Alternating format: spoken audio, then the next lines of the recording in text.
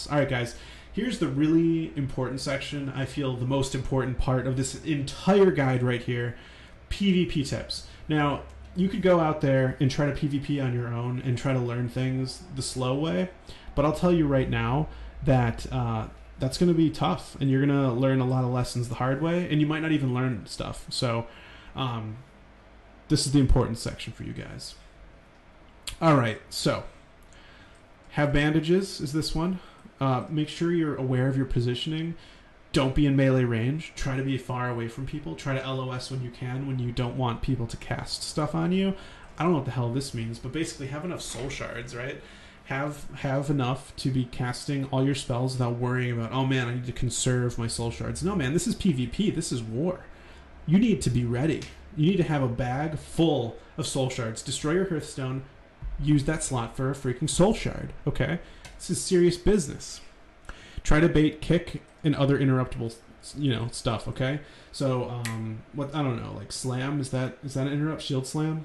Basically, kick, shield slam, counterspell, those are going to interrupt you from Schools of Magic for 8 seconds if you are caught in a cast when that happens, okay? So you need to make sure that doesn't happen. What you do is you start casting your spell, and then stop. Force yourself to stop. Just strafe left or right, or jump, whatever. I wouldn't jump, I'd just strafe. Like tap, strafe.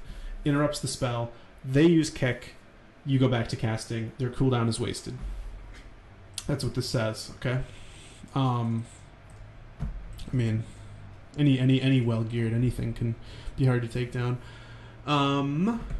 They're just basically talking about how awesome Warlocks are right here, which they are really awesome. I don't know how to know when someone uses this, but freaking walk of shame here, guys. I just realized that I casted a fear on someone and then it got reflected back at me, and this is why. The Ultra Flash Shadow Reflector. There's probably some animation. I'll look it up and get back to you guys.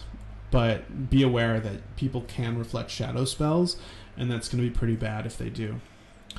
Curse of Tongues is fantastic. I would use it on shamans because they cannot dispel it, and priests, shadow priests, they cannot dispel it either. Of course, mages and druids are the two that can dispel curses, so of course use those on the appropriate classes, including warlocks, but in particular elemental shamans and shadow priests are susceptible. Okay, items and consumables. You've got the FAP, Free Action Potion, very popular in PvP. You've got the LIP, Limited Invulnerability Potion. Basically, it is going to make you invulnerable.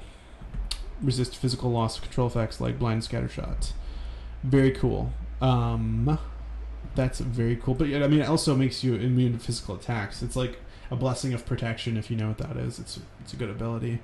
Consumables, large rope net. I don't know even where you get this, but yeah, this one you have to grind rep with the furbolgs, I think. Yeah, to get that. Flash bomb causes all beasts to run away. Pretty good against feral druids or to scare away a hunter's pet. Cannot use it on a bestial wrath hunter's pet, FYI. Keep that in mind, my friends. How we doing, guys? How we doing? Still with me? There's a lot of info in this guide. Again, it's going to be in the description below if you want to go peruse this yourself on your own time.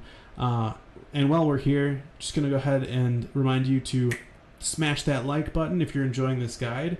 If you want more like it, subscribe. And with that said, let's get back to the guide. So next up, we've got the Gnomish Rocket Boots. These are really, really fun. It's going to increase your run speed for 20 seconds. It's actually quite a long time. You're going to go flying. Nifty stopwatch. I actually have this, and I've got to say, it is super nifty. It has gotten me out of a lot of tight situations, out of quite a few pinches. And Warlocks have really no movement speed increases, so this nifty stopwatch is fantastic. Charge the enemy. It stuns them silly for 30 seconds. Really, really awesome. I've seen it used in Battlegrounds to just essentially sap someone, right? And then you've got the Shadow Reflector, Flame Reflector, and Ice Reflector. These are all really awesome. I dare someone to get a video of like you reflecting upon Pyro. You know what's crazy? I've been playing WoW for like so many months and months now with Classic WoW, and I haven't seen anyone palm Pyro. Is it just not popular anymore? Can someone tell me why Palm Pyro isn't popular anymore? That was like so cool. You like, and then boom, you just see this giant fireball come, and then you're dead, and then that's it. But I haven't seen it, and it would be awesome to see someone reflect a Palm Pyro back at the caster. That would be literally hilarious. Furbolg Medicine Pouch, pretty good. It's going to restore 1,000 health over 10 seconds. Could be useful. Skull of Impending Doom. Very useful speed bonus, allow you to flee or wait out a control effect because it hurts you and drains your mana. So if you see someone casting Polymorph, you have no trinket, you have no way of avoiding it, pop your Skull of Impending Doom and you cannot be CC'd by anything that gets broken by taking damage, which includes Repentance, Sheep, Fear in some cases, Entangling Roots. Chance to get broken, guys, okay? Okay, don't come at me. Alright, Spider Belt. This is going to remove existing immobilizing effects and make you immune to immobilizing effects for 5 seconds. Pretty useful. I don't know what the hell this is, but in English, I do know what this is. This is going to stun someone for 3 seconds. It's actually amazing. I don't know why this is in freaking French, but it's in Arathi Basin, right south of Stromgarde. There's a Naga, rare spawn. It's going to be hard to get. His name is Prince Nazjack, as you can see down there. Basically, you kill him. He has a 0.31 chance to drop, apparently. I think it's higher than that, but I don't know. This is a really awesome trinket. It's a ranged 3-second stun that you just have in your pocket. 15-minute cooldown, but you just stun people. It gives the Warlock summoning effect on you and a splash of water on them. It's really cool. Some hardcore PvPers I see have this trinket, and I mean, a 3-second stun, guys, in your pocket. How cool is that? Really, really awesome. Lincoln's Boomerang has a chance to stun or disarm, dude. Like, this is really good. Regret of mine. I freaking sold my Lincoln's Boomerang because I was like, oh, I'll never use this. Sell. So, with that out of the way, guys, I hope you enjoyed this guide. I'm going to keep making videos. I'm going to keep talking about Warlocks from Classic and in the Burning Crusade when that comes out, because I absolutely love World of Warcraft, and I love talking to you guys about World of Warcraft. So, with that being said, that out of the way, I'll see you guys in the next video. Take care.